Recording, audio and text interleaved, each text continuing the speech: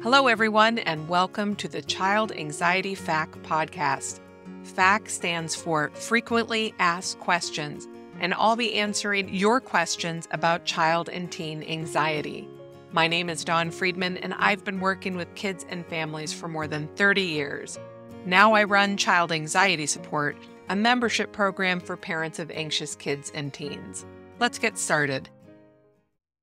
This week's question comes out of several different versions of people who contact me and say, I've tried to get my child help and it isn't working or it hasn't worked.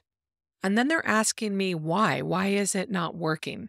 So I'm squishing all of these questions together into one. And that question is, what derails child anxiety treatment? In other words, what gets in the way of the treatment being effective? So there are 5 things we're going to talk about. Are you ready? Here they are. The 5 things that get in the way of child anxiety treatment are information, time, trust, fear, and bandwidth. Let's go through these one by one. The first is information, and that speaks to the misunderstanding that the child should be the target of anxiety treatment. So often when I get this question, the parent tells me, I've had my child in for counseling and it didn't seem to help, or it helped for a little bit and it didn't seem to stick. There are lots and lots of studies about child anxiety because it is one of the most common, if not the most common reason why parents seek out mental health help for their kids. And those studies tell us that we need to be targeting parents because, as you know, if you are a listener to this podcast, we parents are the ones who are capable of shifting the way our family is supporting our children. Parents are the ones who can create exposures, which is to say that we can find ways to help our children face their fears. Parents are the ones who will be passing on and encouraging skill acquisition on the part of the kids. And parents are generally way more motivated to do these things. When we look at children, when we're targeting children as the focus of our treatment, we are expecting them to be able to interrupt the patterns that we know become ingrained in families with anxious kids, which isn't realistic. Children are not ultimately in charge of family functioning. We are as parents. And we're also expecting kids to remember and use really pretty complicated skills. CBT skills are simple in theory, but in practice are pretty complicated. They require metacognition, which is thinking about thinking. And these are skills that children will need to learn, but also need to practice and relearn over time. When we parents learn those skills, we can remind our children and reteach them at each new developmental stage. Now, finally, anxiety is a really tricky beast. It teaches us that to be safe, we need to listen to it. We need to prioritize its voice in our life. While parents may be ready for their child to do things on their own, our kids might be perfectly happy with the status quo. That doesn't mean that kids like being anxious, but it does mean they may be much less motivated to deal with their anxiety and more interested in continuing to avoid the things that scare them. When we bring children to therapy and say, I want you to help my child do this thing that scares them, the kid is often like, I am not interested in doing the thing that scares me. And the problem is actually that my parents need to help me more. Parents, though, are better placed to encourage them towards that goal. So they may not want to sleep alone or let you go to the bathroom by yourself, but you might be more motivated to help them do that, in which case it makes sense to teach you how to help your child do that instead of sending your child to therapy to try to talk them into and teach them to do a thing they don't necessarily even want to do. The second reason child anxiety treatment gets derailed is time. Well, lack of time. Like you might not have the time. It takes time to unpack and examine family patterns. It takes time to create a plan to address those patterns.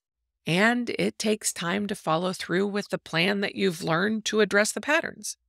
Anxiety treatment is not a one and done intervention.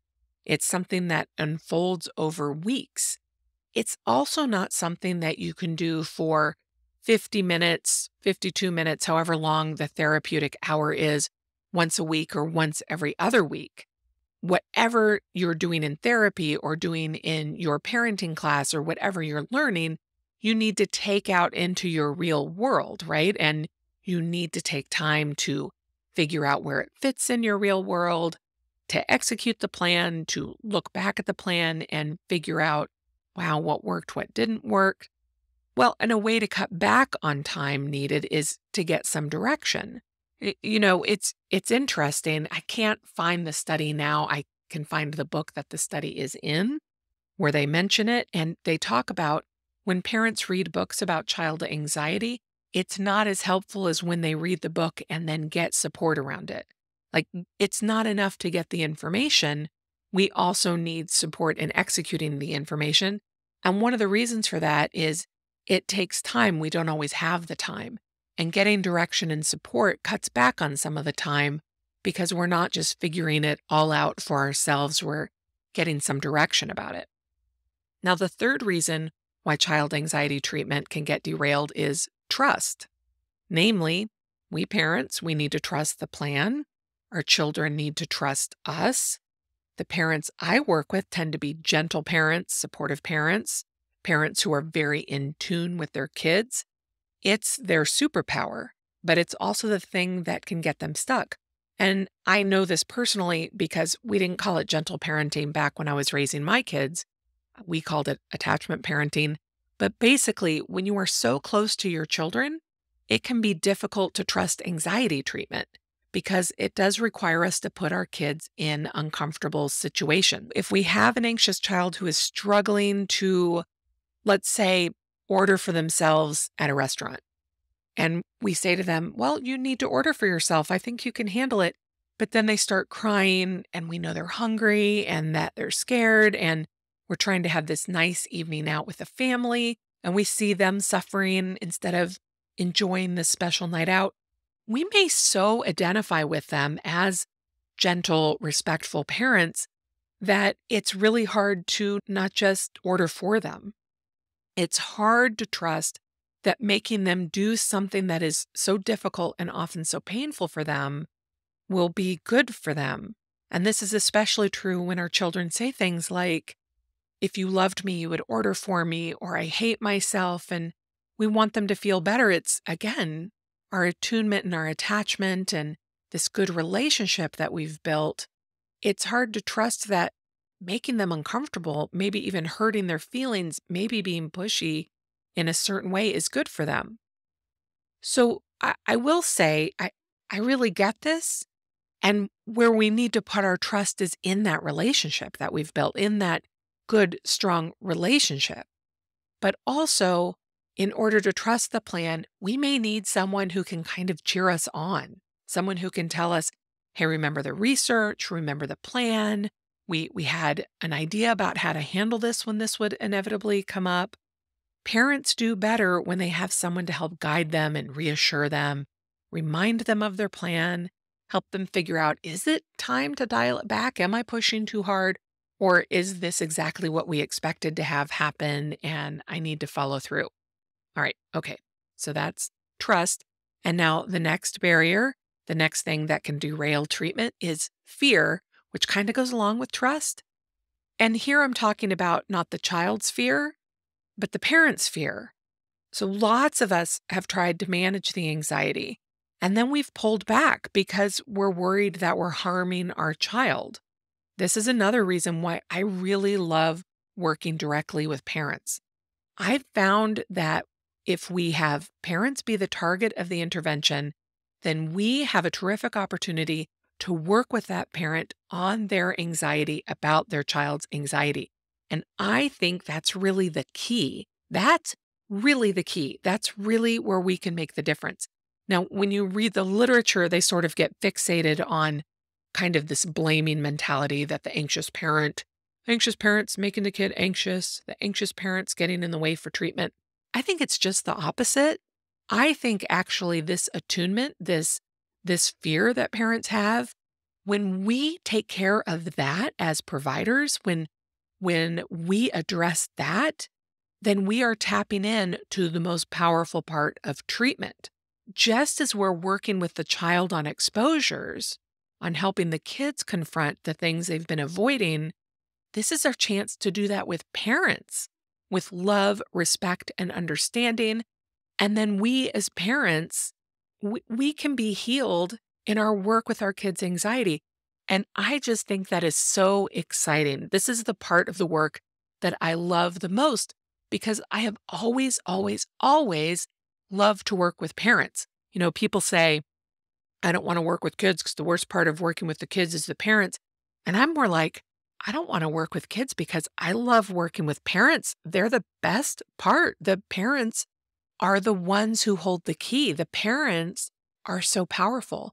And when we recognize that and support parents, oh my gosh, that is how we help kids processing our own worries. And I say this as a formerly anxious child. I was an anxious kid who then had an anxious child to parent.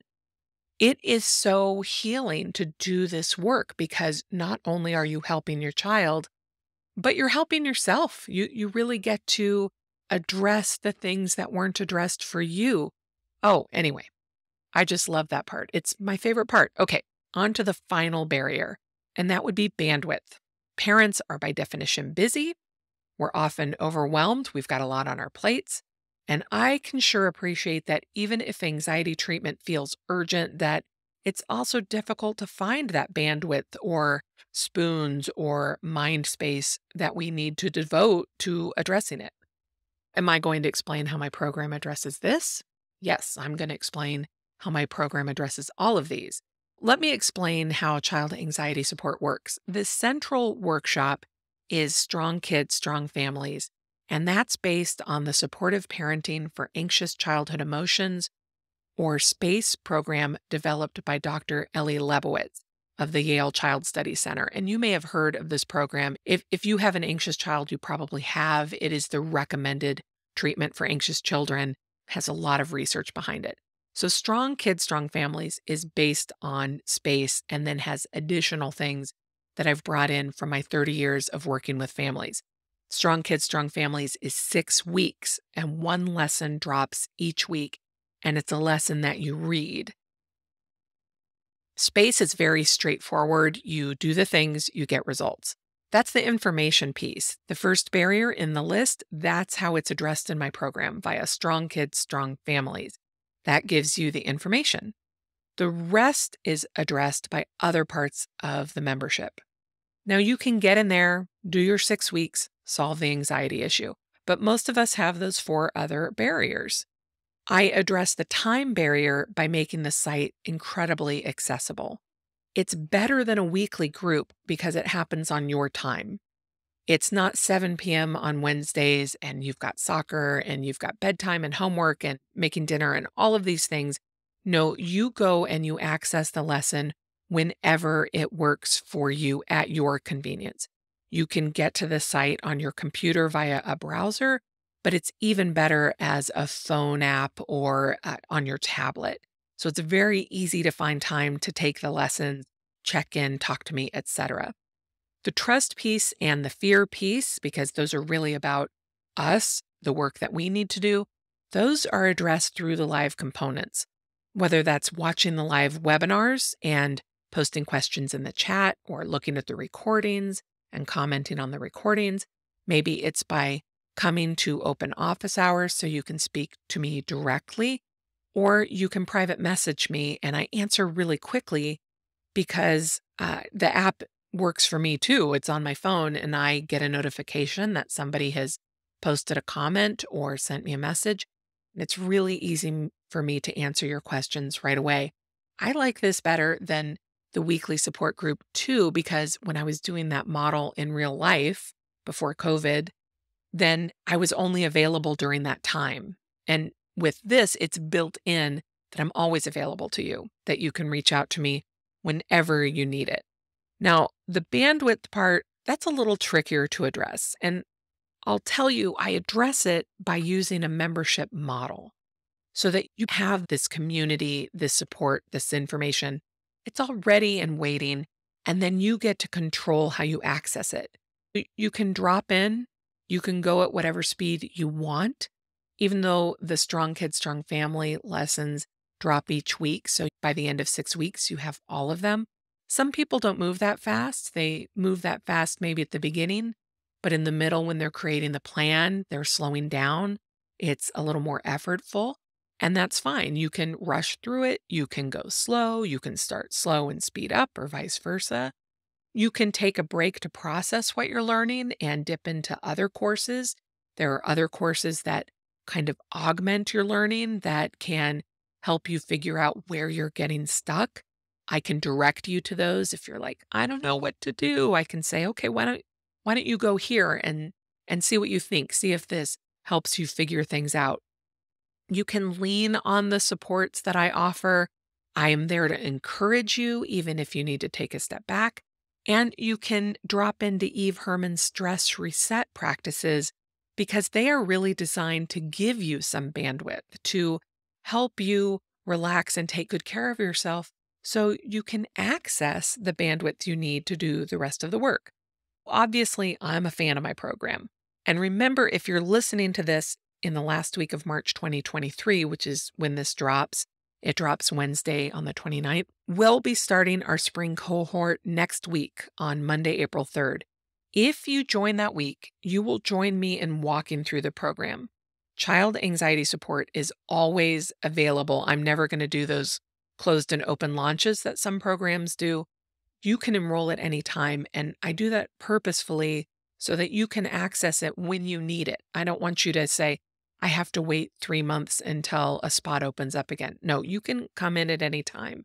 And the Strong Kids, Strong Families workshop piece, that is asynchronous, meaning you can access it at 2 in the morning if that's what you want to do, whenever you want. But twice a year, spring and fall, I'll be offering it cohort style, meaning if you join then, you'll get the first week lesson at the same time as I am offering extra supports around that lesson. So every week I have a live webinar, and during the cohort time, the live webinar will address what you're learning in the program. Second week, I'll be talking about the second week, and so on and so forth. So you can just head to my site to join me and know that I am here and the program is here whenever you need it. Thanks for tuning in this week. And if you have a question you'd like me to address on the show, you can reach out to me by going to childanxietysupport.com and submitting a question there. You can also check out the program while you're there. And if you'd like to learn more about whether or not it would be a good fit for your family, feel free to reach out for a quick consult call. Thanks so much, and I'll see you next week.